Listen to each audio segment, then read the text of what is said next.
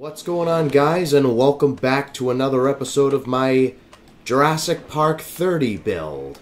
Last we left off, we got the basic dinosaurs from the Jurassic Park movies, and Compsognathus, Ankylosaurus, and Pteranodon.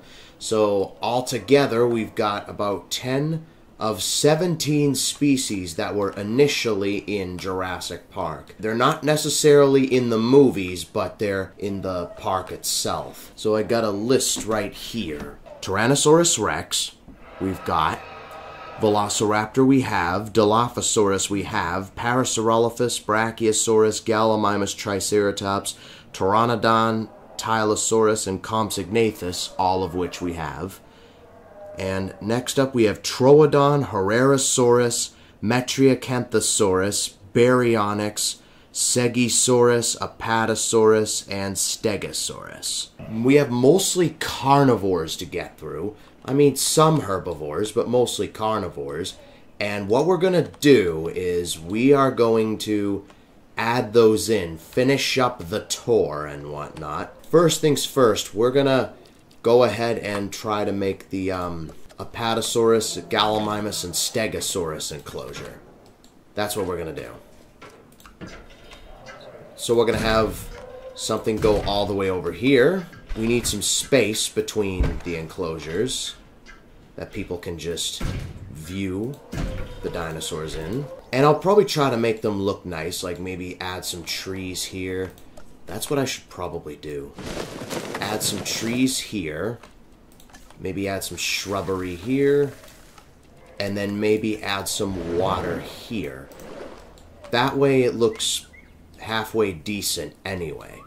Alright, so moving on to the next enclosure.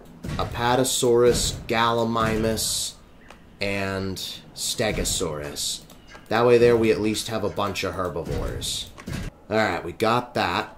That should be big enough for all of them to just run around, especially the Gallimimus, because they need a lot of space to run around. We're going to add a bunch of trees. There we go, just to fill this in with decorations. And maybe some tall plant life for the sauropods. There we go. That looks good. Actually, let me decorate this real quick. I have an idea for a decoration. The bathroom that Donald Gennaro hid in. Yeah, that's it right there. There we go. We got the classic bathroom here. Alright. And now we throw in Apatosaurus, Gallimimus, and Stegosaurus. Alright, so Apatosaurus would be right here. That's Apatosaurus done. Let's get Gallimimus. And we gotta go with the 1993 skin for the Gallimimus. And finally, Stegosaurus. And for this guy, we have to go for the Lost World skin. Alright, we got them all. Alright, since Gallimimus is first, let's release them first. There we go, we got the Gallimimuses. And while we wait for the Gallimimus to be released, let's decorate the park a bit. So, we got buildings right here. This is actually looking really nice. But I'd like to get some decorating done.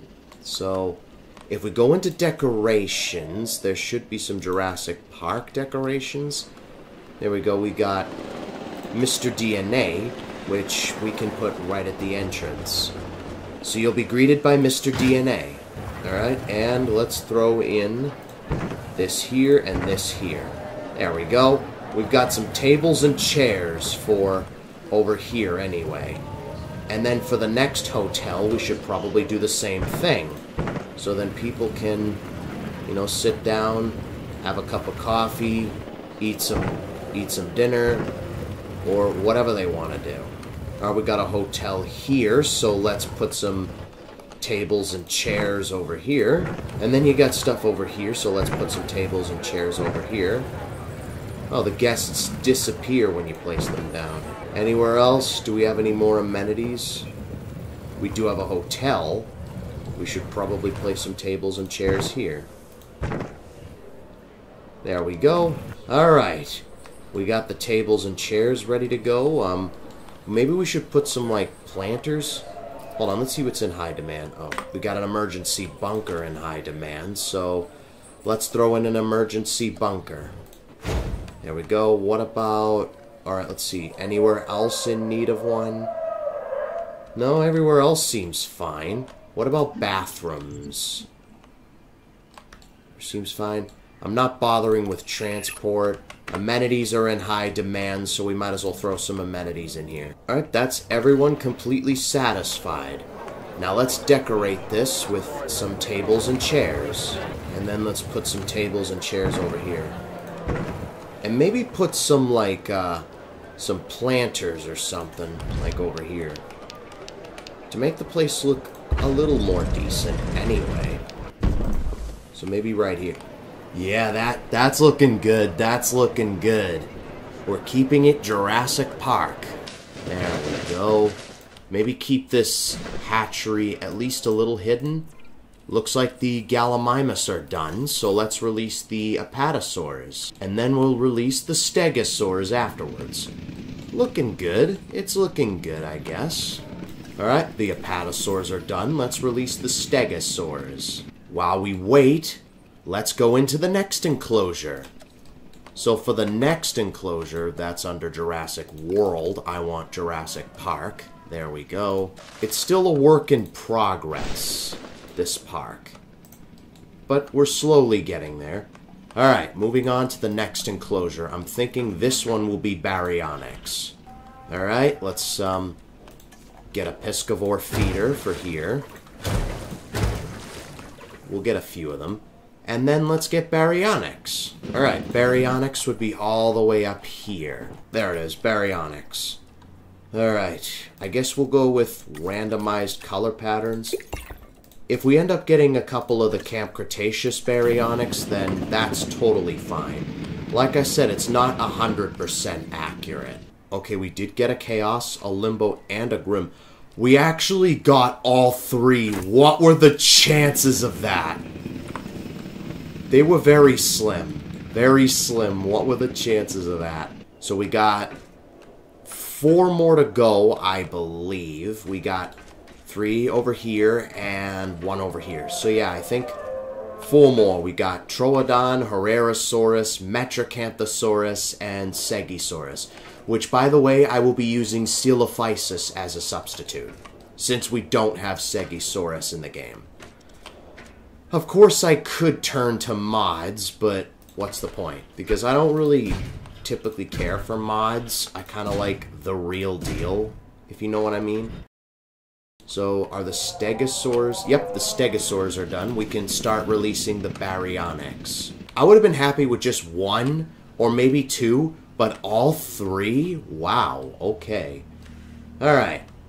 So we got the Troodon, so only 3 more to go. It'll be tight, but I think we can do it. So at least you'll have your little gap between enclosures to just breathe and whatnot. Alright, let's get Metracanthosaurus going. And then maybe next episode I'll give you guys a tour of the park, because this will pretty much be done. All I'll have to do now pretty much is decorate. Oh wait, there's also Proceratosaurus. I completely forgot about that. So yeah, 3 more enclosures. But it looks like we might run out of room.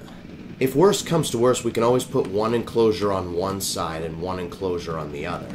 We've still got Herrerasaurus, Proceratosaurus, and Stegosaurus to get through. You know, we can always have Stegosaurus, because Coelophysis gets along with a lot of carnivores, so we can always have Coelophysis share an enclosure with another carnivore.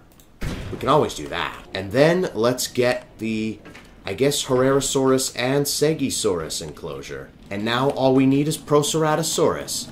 Alright, our final enclosure. Mr. Hammond, I think we're back in business. Minus the raptor attack. I love that scene. Just when you think everything's okay, when you say, Mr. Hammond, I think we're back in business, a raptor jumps up behind you. That's hilarious. And scary at the same time. Alright, baryonyx is still being unloaded. let's get all the other carnivores ready to pass the time. So, for Stegosaurus, we're using Coelophysis as a substitute. And then we also need Herrerasaurus. Let's grab that. And that'll be, I'm thinking, every single dinosaur in Jurassic Park. And then next episode, I will give you a tour of the place. There we go. We've got every single dinosaur in the... Oh, and Metracanthosaurus. Alright, that's Coelophysis done. Let's work on... Or, sorry, Baryonyx. Let's work on Metracanthosaurus. There we go. That's them done. Let's work on Troodon next. So that's going to be in the enclosure next to Baryonyx. Amenities are in high demand over here, so let's, I guess, throw some amenities down. We'll put some, medium. We'll put medium amenities down. We'll put a shopping here. Next to that, we will put a drink. And then next to that, we will put a food. Transport rating low. Well, I have no intention on putting any monorails, so stop complaining. Or complain all you want. I really don't care. No monorails. No Jurassic World elements other than the amenities. We're trying to keep this Jurassic Park. There we go. Everyone's satisfied there. And as for the food, how come the small ones have thatched ceilings? That kind of looks like a Jurassic Park amenity. Which is pretty awesome. They're still releasing the Troodons. So that should be everyone satisfied other than transport. I wonder, is there like something in the Jurassic Park section I could use? Maybe a zip line? That's under attractions, yep. So maybe a zip line? Does that at least... Okay, it at least helps with transport. That's good anyway. I can just use zip lines for the transport. I mean, maybe we should have zip lines going back as well. Yeah, we should have zip lines going back. You go all the way over here. We'll have one going over here. This is a cool idea. Having zip lines get you to where you need to go faster. And the good thing about it is, there's Jurassic Park transport amenities. So, 97%. Okay, so the zip lines at least count as transport. I actually don't have to use monorails, which is really good. I like that. Alright, are the Troodons done yet? They are. Let's release the Metracanthosaurs. We got Troodons and, Alright, we've got Metracanthosaurus, Herrerasaurus, and Stegosaurus. And Proceratosaurus will go in here. At least from the zipline, you'll get a good view of the Tylosaurus from the zipline. That's good anyway. And maybe some of the dinosaurs, you can see some of them. We should probably decorate this bit. With what exactly? Oh, I don't know. Maybe a bunch of water. You know. Maybe some water. And, oh, I know. How about a bunch of trees? Who knows, maybe I might add a secret attraction or something. Who knows? Alright, I think it's looking really good. Everything's looking good. Alright, so it looks like the Metracanthosaurs are done. So let's move on to the Herrerasaurs and the Stegosaurs. So yeah, our Jurassic Park is really coming along. It really is. We've got the control center with some offices that I probably cannot go in.